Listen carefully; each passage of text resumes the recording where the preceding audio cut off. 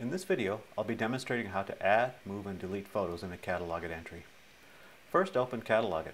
You'll be at your thumbnail screen and find the entry you want to work on. In this case, I'm going to work on the Skookum doll entry, so now I'll click on it to bring it into the View Entry screen.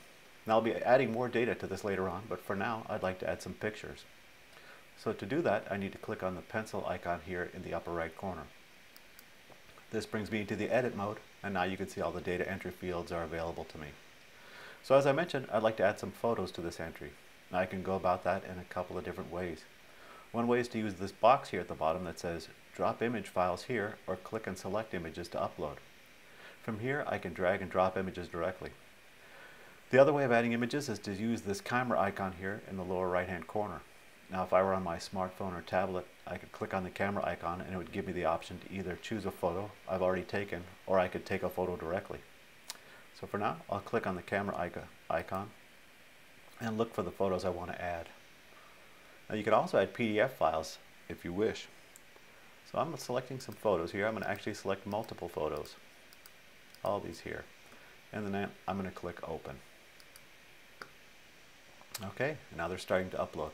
We'll give them a few moments here to fully upload.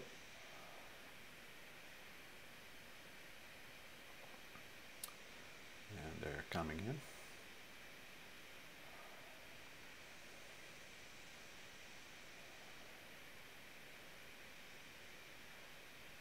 Okay, so now it looks like I've got a duplicate here. I've got this, my original primary image, and I just brought in this one here. That's the same photo. So fortunately, that's easy to fix. So to do that, I'm going to click on the image, and this little blue bar appears.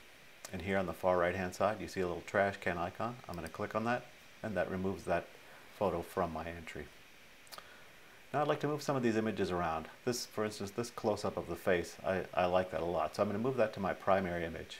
So that'll bring it up to the top here, and will also be the primary image in my thumbnail view. So I'm going to click again on the image. It brings up the blue bar. So there's different things on here. This first one is this arrow with a horizontal bar. This will bring this to the top. This one brings it up one stage. This one brings it down one spot. And this one here brings it to the bottom. But in this case, I want this at the top, so I'm going to click this up arrow with the horizontal line. And there it is. It's brought to the top position.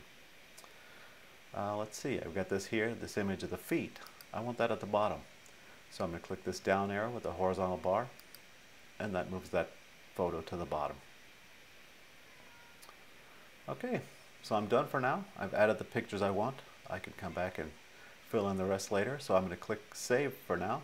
Always be sure and click save here in the upper right hand corner. And there's my entry with the multiple images. Now I'm going to click this arrow over here, which brings me back to the thumbnail screen. And there's my Skookum doll entry. It's updated with the new image, the new primary image.